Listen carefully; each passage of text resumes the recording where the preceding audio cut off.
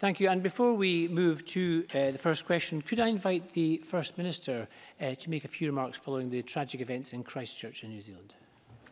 Thank you, Presiding Officer. I do want to begin today with heartfelt condolences to the people of New Zealand after last week's appalling terrorist attack in Christchurch. I hope that people in New Zealand can take some comfort from the knowledge that people across the world stand in solidarity with them. Events in New Zealand have been felt deeply here in Scotland as in other countries, and perhaps especially in our Muslim community. Last week, Police Scotland arranged reassurance patrols and visits to mosques and to other places of worship. I visited Glasgow Central Mosque on Friday with the Justice Secretary. The Prime Minister of New Zealand has said that nations around the world are now engaged in a global fight against far-right, racist and extremist ideology. Regrettably, she is absolutely right. All of us have a responsibility to engage in that fight. We must tackle hatred and prejudice through the words that we use, the actions that we take, and the climate that we create. And I know that all parties in this chamber will play their part in doing that. Presiding Officer, in the last week, we have also seen an attack in Utrecht and the stabbing of a teenager in Surrey. And our condolences are with all of those affected by those incidents as well. Let us today express sympathy and solidarity with the victims of racist and extremist violence in Christchurch and around the world. And above all, let us make clear our determination that the proponents of hate will be defeated by the values of kindness, compassion and love.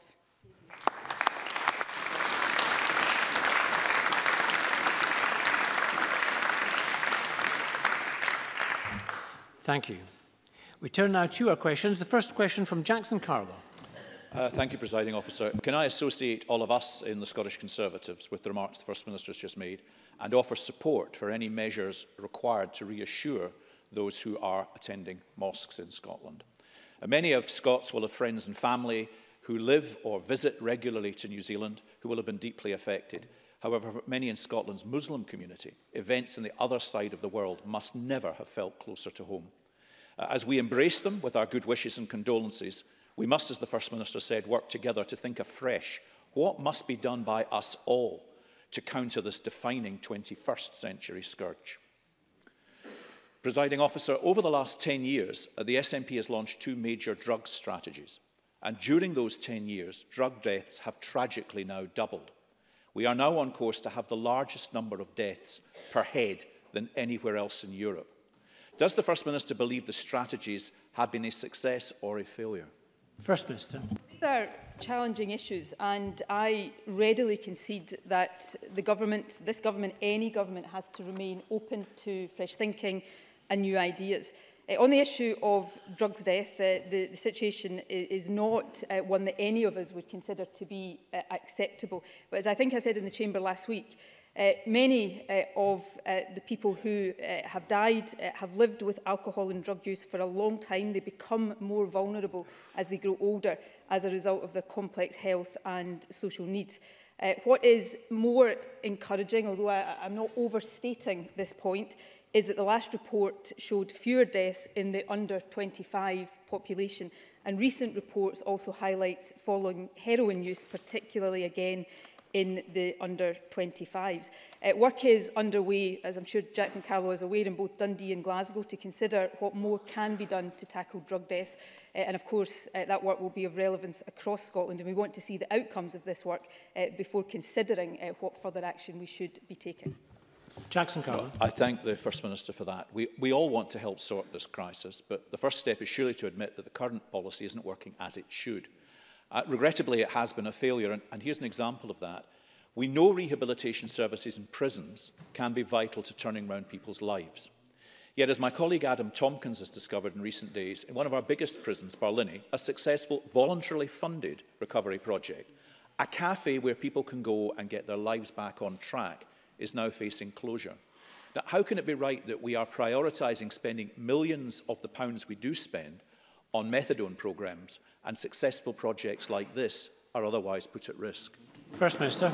Well, firstly, can I say to Jackson Carlow and indeed to Adam Tompkins, the Justice Secretary has received a letter on this issue, and that will be responded to in due course. I think it's important to advise the Chamber that the Scottish Government has not previously funded recovery cafes, but we do provide funding for what is called the Scottish Recovery Consortium. And of course, the Scottish Prison Service adopts a therapeutic approach in dealing with the issues of addiction and provides support for those with addiction problems in their care. And the new alcohol and drug strategy highlights the importance of recovery communities and the need for them to be at the very heart of any proposals. They also help to reduce stigma because they provide a visible face of recovery as well as insights into addiction and harm. So through our sustained funding of the Scottish Recovery Consortium, we will continue to do what we can to support the growth of recovery communities across the country. And of course, we'll give consideration to the points that have been made in Adam Tompkins' letter. Jackson Carla. Yes, in this mix of approaches, my question was not intended as a criticism, but just a few miles from Parliament is Castle Craig Hospital near West Linton, a drug rehabilitation centre with capacity for residential drug rehab patients, visited recently by our health spokesman, Miles Briggs. Now, they told him that Castle Craig is not receiving NHS referrals and is now mostly being kept going by patients who are being referred from the Netherlands for treatment. Now, isn't the First Minister, like me, concerned that Dutch patients are getting better access to this Scottish rehabilitation project here in Scotland than Scots locally in need of the same support and treatment? First Minister. Well, firstly, I am very happy to look into that specific example. We want people to have access to rehabilitation services and a broad range of rehabilitation services. We are providing, as the Scottish Government, £70 million in this financial year to help reduce the harms caused by alcohol and drugs, and that includes an additional £20 million for drug and alcohol services, which are allocated to support new approaches so that we are responding in a much more joined up and person-centred way. And that kind of investment is important. It's also important, and again, I'm not trying to make a party political point here about a very serious issue. It is important that we are prepared to take forward innovative and evidence-based new approaches, even if at first they can seem to be very challenging, particularly for public opinion. And that is why we supported the principles behind Glasgow's proposals for a medically supervised, safer drug consumption facility and heroin-assisted treatment in the city. And I think it's important that we work with health and social care partnerships on new approaches, as well as making sure that we are investing in rehabilitation. And I hope that is something that the Conservatives will think about giving us support on, because of course we do need to persuade the UK Government to do what is required.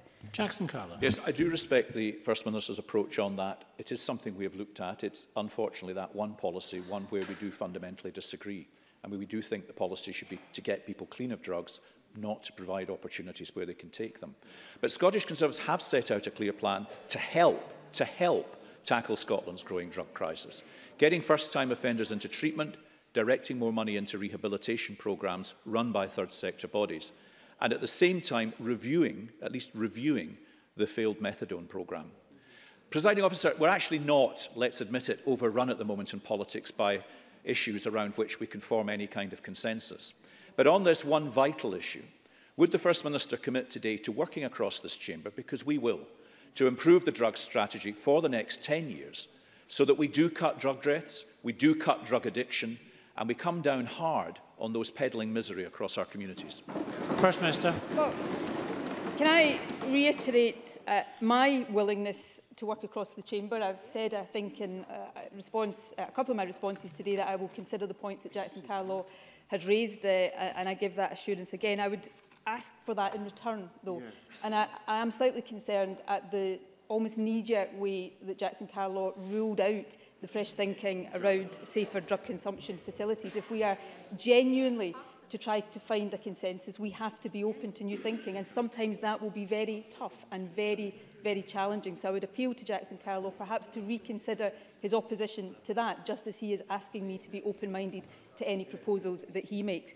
We will continue to make sure that we have the right strategies in place to deal with what I think we all accept is a challenging and complex issue. That involves taking a very hard line against those who supply drugs, and we saw figures earlier this week about police seizures of drugs. It definitely involves support, particularly rehabilitation support for those who are addicted to drugs. And thirdly, it does involve being open to new ideas and new thinking. And I think if we can all agree broadly around that, then perhaps we can build a consensus that allows us in Scotland to tackle what we all agree is unacceptable, and we want to see a considerably improved situation around. So I hope that we have Jackson Carlow and the Conservative support on that. Question number 2, Richard Leonard. Can I add the deep-felt condolences of the Scottish Labour Party to the family and friends of all those who lost their lives in the terror attack in Christchurch last Friday, and to offer our support for practical action to defeat racism and hatred wherever it occurs. To ask the First Minister why there is a staffing crisis in the NHS. First Minister. There is not a staffing crisis in the National Health Service. There are record numbers of people working in the National Health Service. In fact, I can tell Richard Leonard that staffing levels in NHS Scotland are now at a record high and are up by over 13,600 since 2006, just before this government took office. Numbers of consultants are up by 51%, qualified nurses and midwives up by 8%. There is higher NHS staffing per head in Scotland than there is in NHS England. Our NHS staff, of course, work under considerable pressure, and we're grateful to them for the job that they do. But we will continue to invest in our NHS to ensure record numbers of staff so that they can continue to deliver the excellent services that they do. Richard Leonard. Presiding Officer, this week, this Parliament's Health and Sport Committee, following the tragic events at the Queen Elizabeth University Hospital, began its inquiry into infection control standards. And new figures released to Scottish Labour this week reveal that the number of domestic staff, that is cleaners, employed at the Queen Elizabeth University Hospital is falling. In March 2018, 464 cleaners were employed at the hospital. But according to latest figures, that number has dropped to 440. First Minister, why at the very point when it is facing a rise in infection outbreaks is Scotland's biggest hospital employing fewer people on the front line whose job it is to keep that hospital clean and safe? First Minister. I'm sure Richard Leonard will have heard the Health Secretary already address this issue publicly. This is an issue that has been raised with Greater Glasgow and Clyde Health Board. It is absolutely imperative that all health boards in all hospitals ensure appropriate numbers of domestic and cleaning staff. Of course, it is for health boards to consider the configuration of staffing, as Richard Leonard will know, and those of us who represent Glasgow constituencies know particularly well. There has been a significant change in the configuration of Glasgow hospitals over the last number of years, and the overall staffing numbers will undoubtedly reflect that. The last point I would make is this. We will continue to raise issues directly with health boards to make sure that they are addressed where that is necessary. But notwithstanding the very serious incidents that we've seen at the Queen Elizabeth Hospital, and we've discussed them on many occasions in this chamber before, and I welcome the Health Committee's inquiry into these issues. Overall, in Scottish hospitals, infection rates are down considerably. I think I heard, I can see Jackie Bailey in the chamber just now, when her and I used to regularly have exchanges about the levels of C. diff in our hospitals after the tragic incident at the Vale of Leven. C. diff, MRSA, infections generally are down in some cases by more than 80%. So let's tackle issues where they arise. Richard Leonard is right to raise these issues. But let's not lose sight of the good work that has been done in our NHS to reduce infection and to put a real focus on patient safety. Richard Leonard. Well, Presiding Officer, I should also make it clear that this is not unique to one hospital. It is replicated right across NHS Greater Glasgow and Clyde.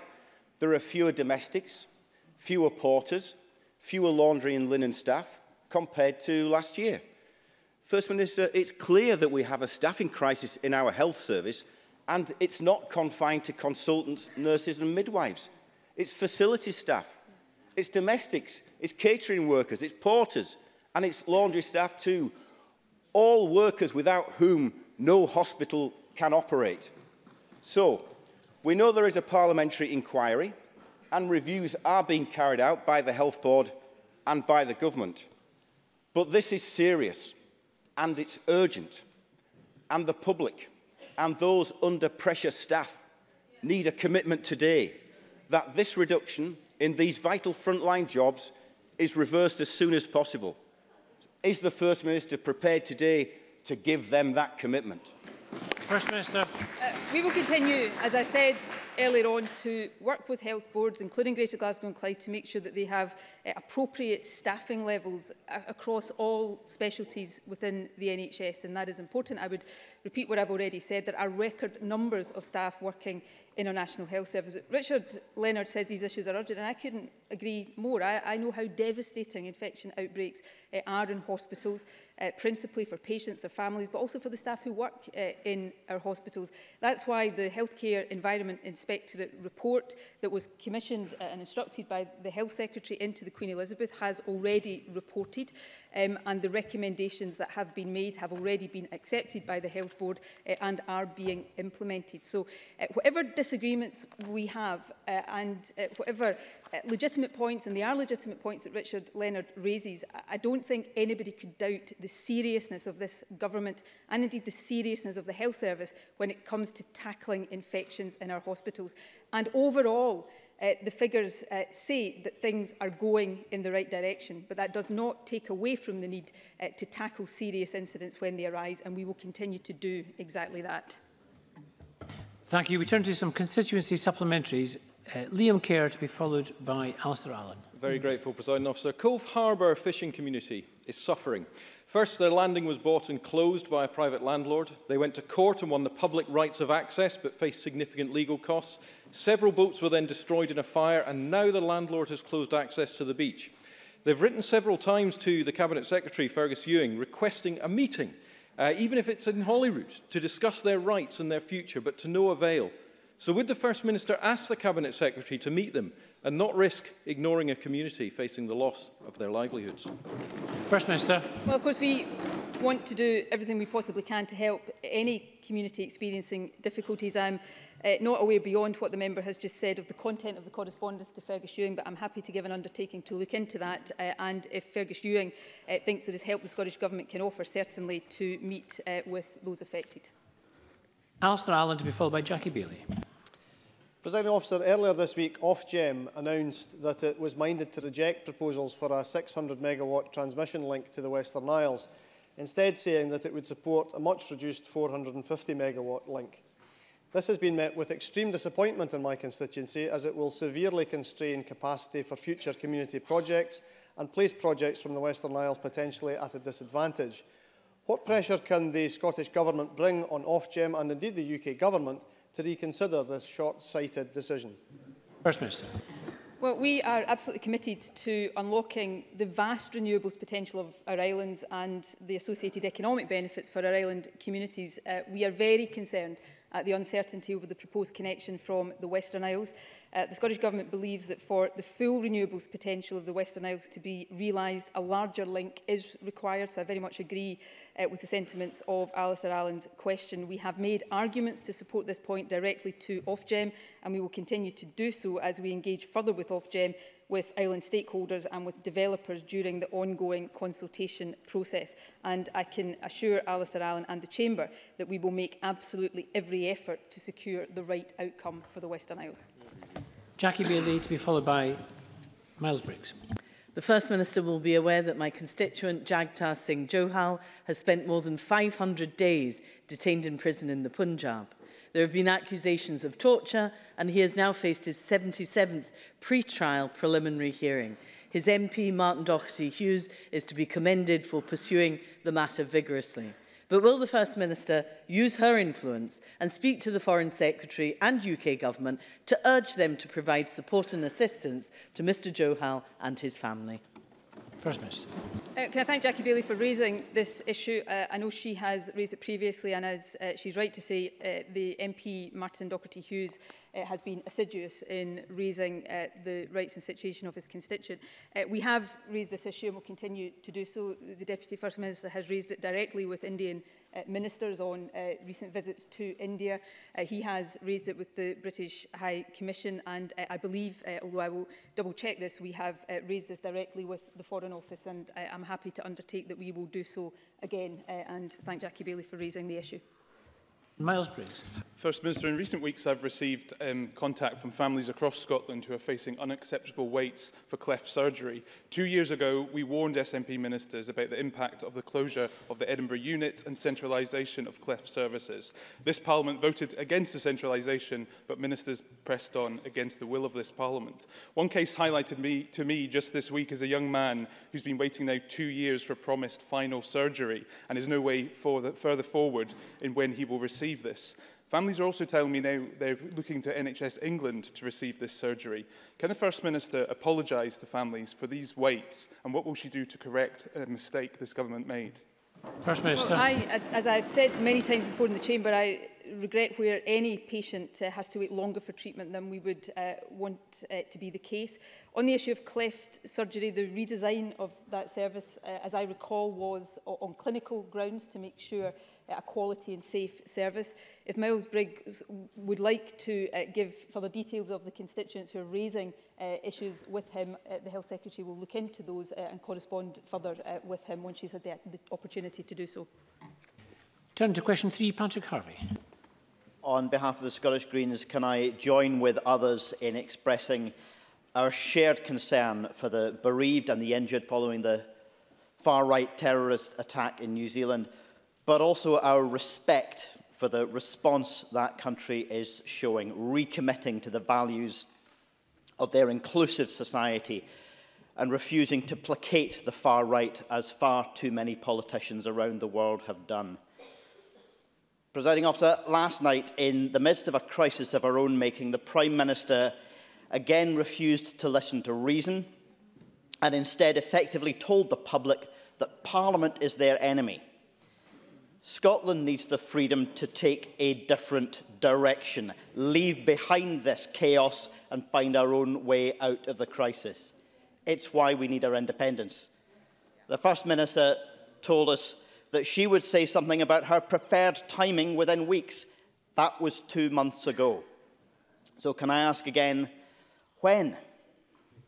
First Minister.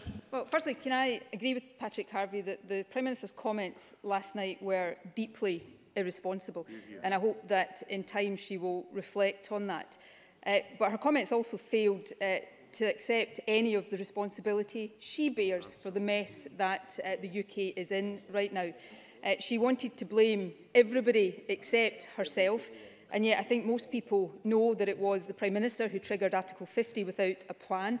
It was the Prime Minister who drew self-defeating, contradictory lead lines that boxed it in from the start. It was the Prime Minister who called an unnecessary general election, who delayed the first vote on her deal in an attempt to run down the clock. It was the Prime Minister who failed to listen and change course after the first defeat of her deal and then again after the second. She must change course now before it is too late, and she must bear responsibility for the mess this country is in. On the issue of independence, the frustration people feel right now at our country, Scotland's future, being determined by the DUP and a cabal of right-wing Tories is understandable, and I absolutely share it. I said I'd wait until the end of this phase of the Brexit negotiations before setting out my views on the way forward for Scotland. Having done so this long, I think it is reasonable to wait to see what clarity emerges in the next few days, even if I suspect that will just be clarity that there will be no clarity. And then I will set out my views on the path forward. But there is no doubt, nobody can be in any doubt that change is needed. The last 3 years have shown that the status quo is broken. It cannot protect Scotland from the folly of Brexit and all that flows from that. Even the most ardent unionist must see that the way we are governed now by Westminster is broken. The question is, how do we fix that for the future? And there's no doubt in my mind that letting people in Scotland choose an independent future is the best way to do that. Patrick Harvey.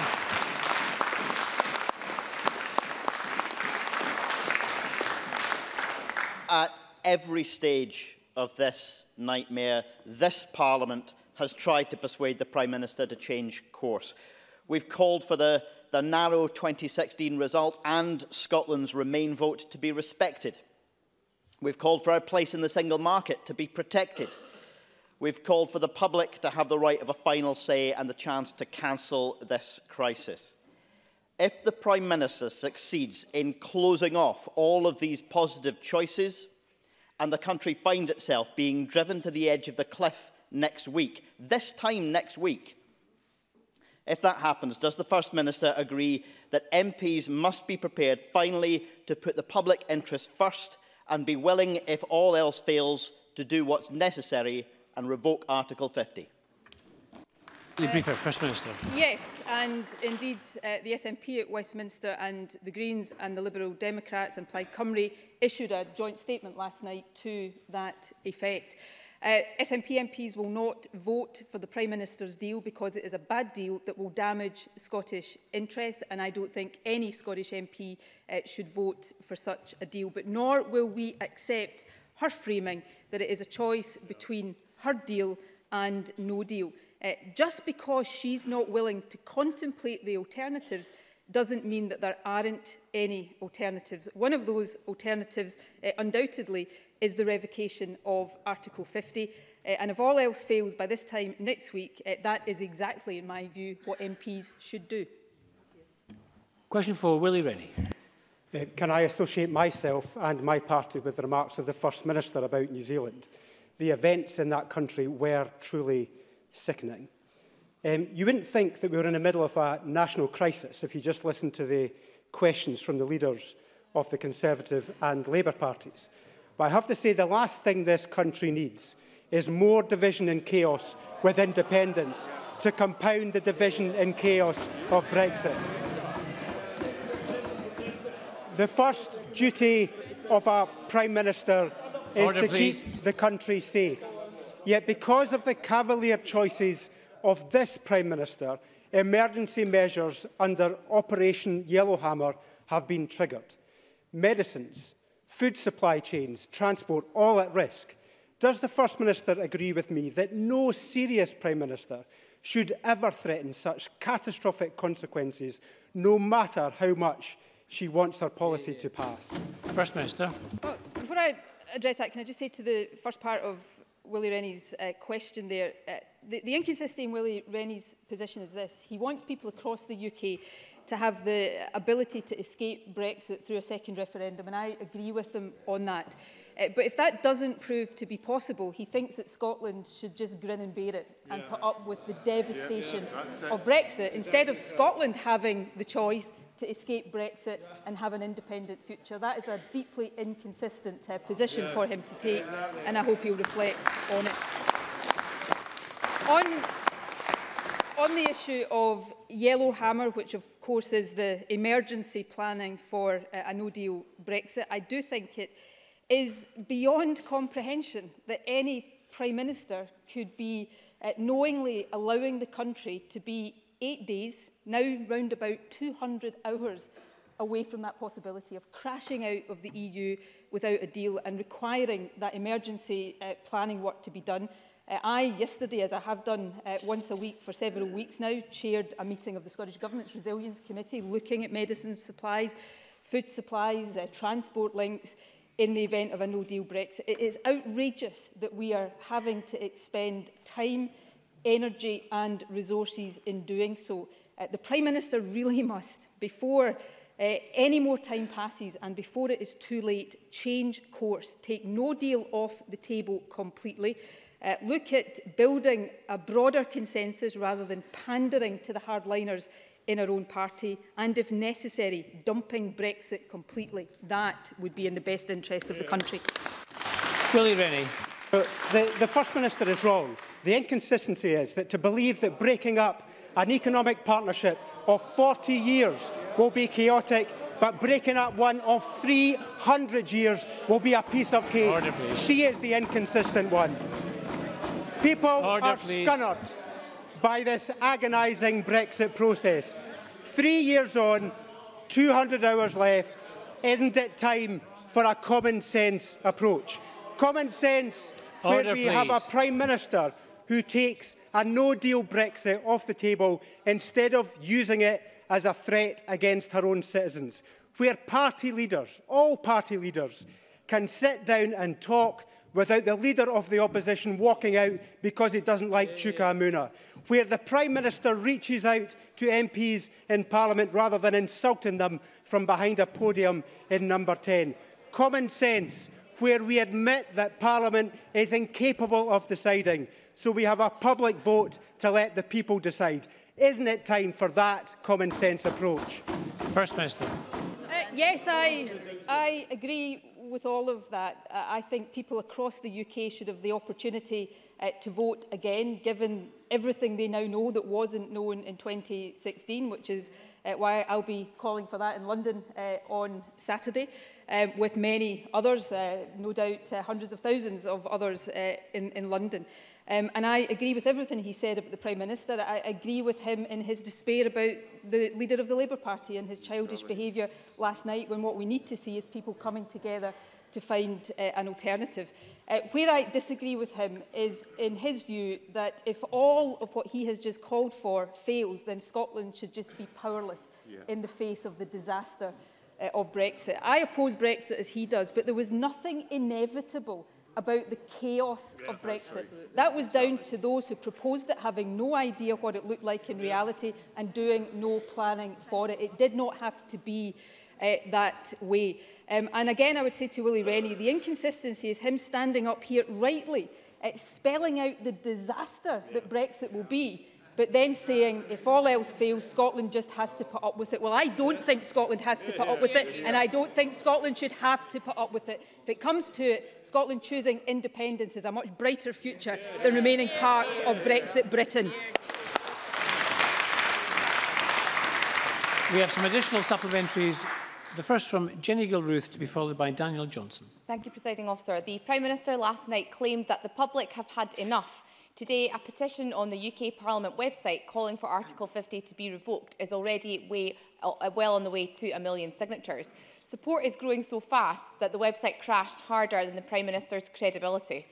Isn't it the case that if the Prime Minister believes that she has the people with her, she should have the courage to put that to the test and call for a people's vote? First Minister. Yes, I do. As I said, I thought the Prime Minister's statement last night was deeply regrettable. I think for her to be blaming everybody except herself beggars belief. And now is the time, I think, for people across parties to speak out. I mean, I watched last night one of the most powerful contributions that I've ever seen in the House of Commons. Dominic Grieve, a moderate Tory, I think everybody would accept, an honourable person, having the honesty to say that he was ashamed to be in the Conservative Party, and the conduct of the Prime Minister made him want to weep. And yet we hear Scottish Conservatives continue to parrot the lines of the Prime Minister.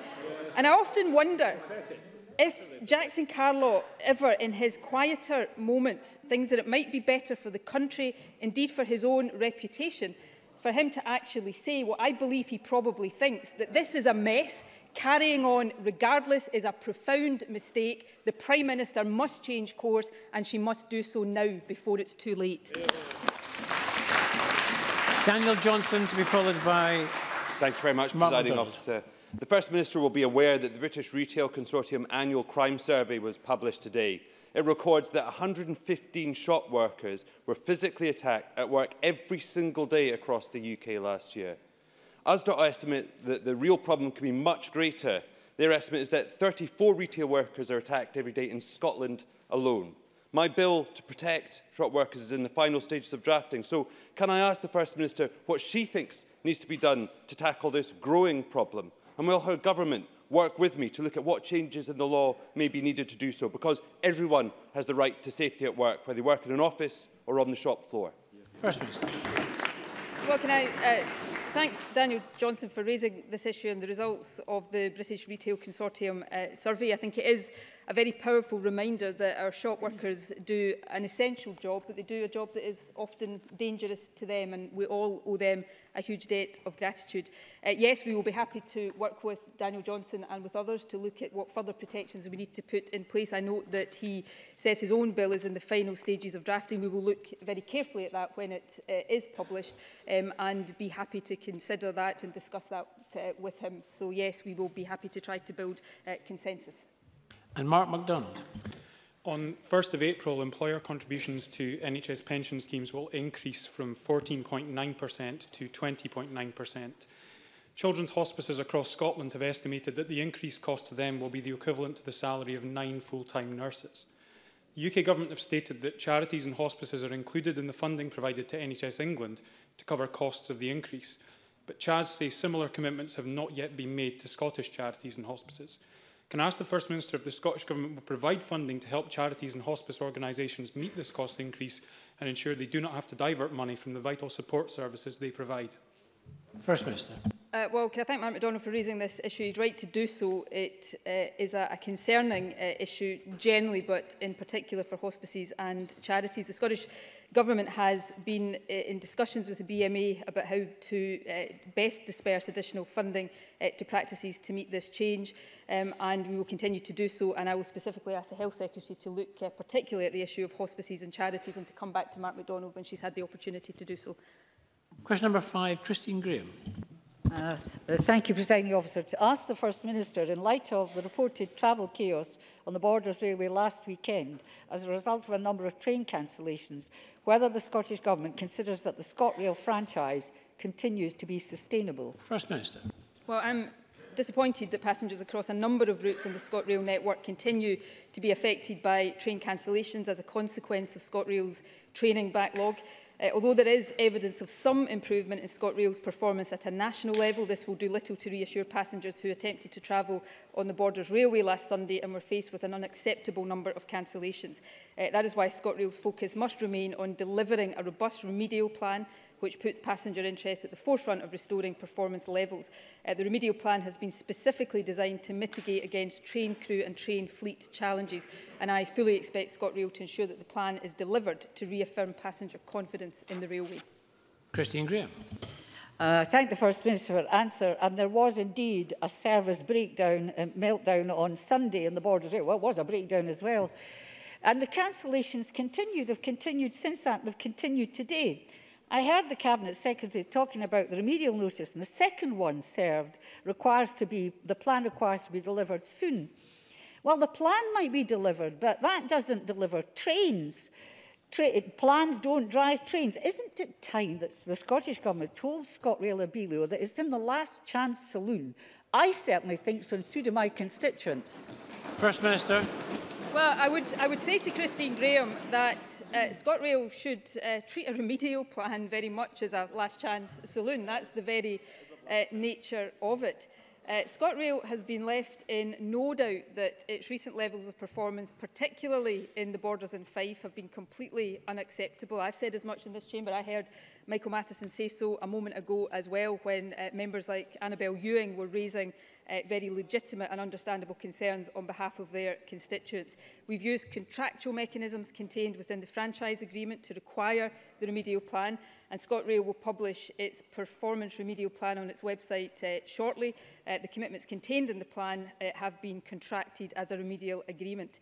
Of course, in the event ScotRail does not achieve improved performance or fails to deliver on its contractual commitments, it does, of course, run the risk of the franchise being terminated early. Rachel Hamilton to be followed by Mark Ruskell. Thank you, Presiding Officer. First Minister, I recently received a letter from a concerned Borders Railway commuter. He says in his letter, and I quote, "It has come to the point where there is genuine surprise that the train is running on time as opposed to it being so frequently cancelled." He goes on to say, "The negative effects of this are significant. There is a financial penalty imposed by the nursery as a result of collecting my daughter. There is also significant stress and anxiety because of the lateness to my work." Will the First Minister apologise on behalf of her Transport Secretary to the hundreds of commuters experiencing transport hell? And will she personally oversee the remedial plan that has been submitted by ScotRail, which will be published in the next few days? First Minister. Well, the Transport Secretary will oversee that.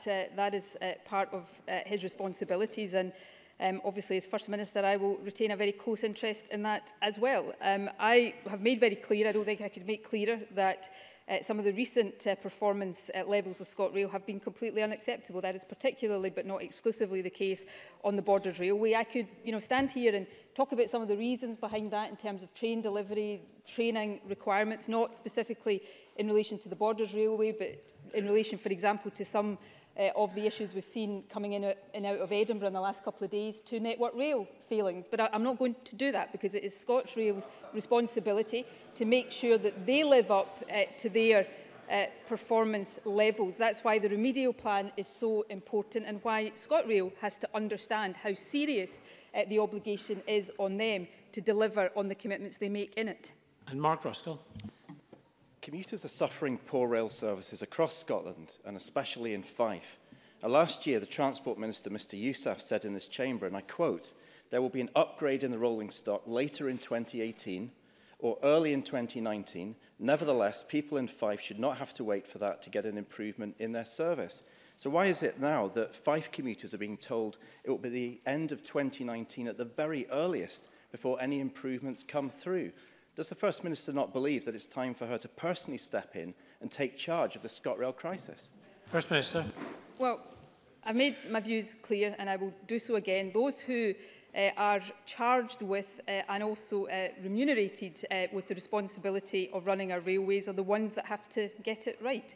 And they have a responsibility to do so, and they have a responsibility to begin delivering the improvements that passengers want to see immediately, and that is what the remedial plan will very much focus on. Of course, there is significant investment in our railways.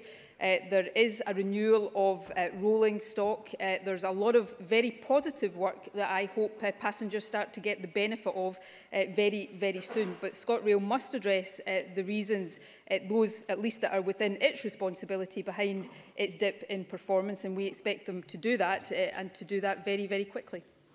Question number 6, Liz Smith.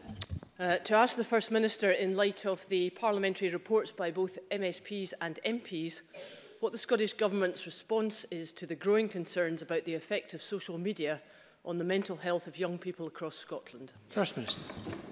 We welcome the report published by the Public Audit Committee last week, which looked at the relationship between social media and mental health.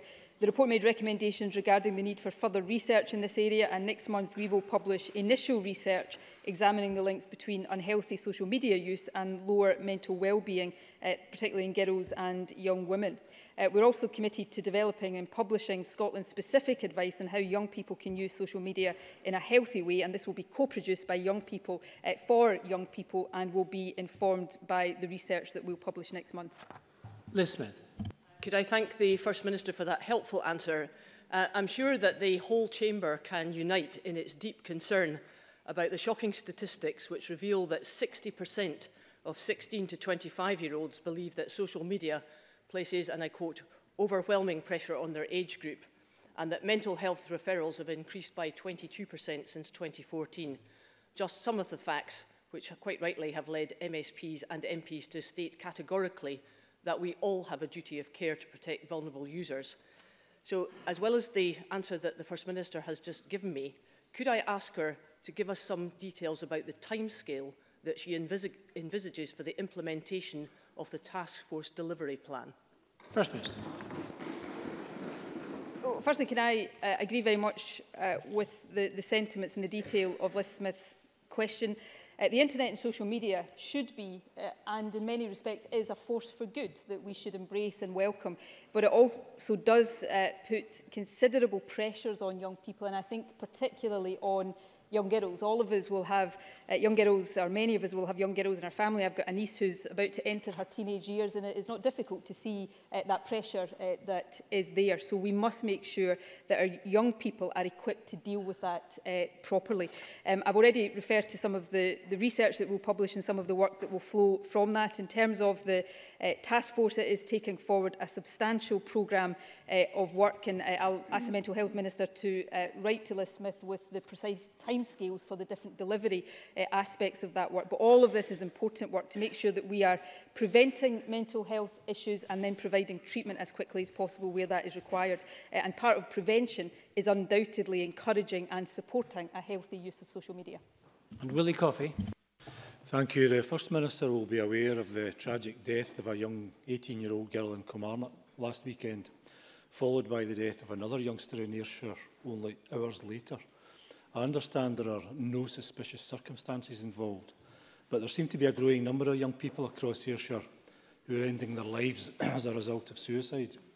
Clearly, this is heartbreaking for the family and friends involved, but would the First Minister be able to offer some hope to youngsters and their families that services are there to help, and that if more can be done to help to end these awful tragedies, then it will be done? First Minister.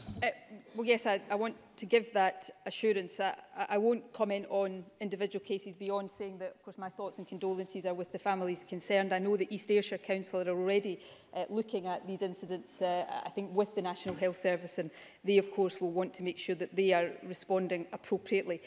We are absolutely, I think this applies across the Chamber, committed to ensuring that as some of the challenges around mental health change and develop, then our response does so as well.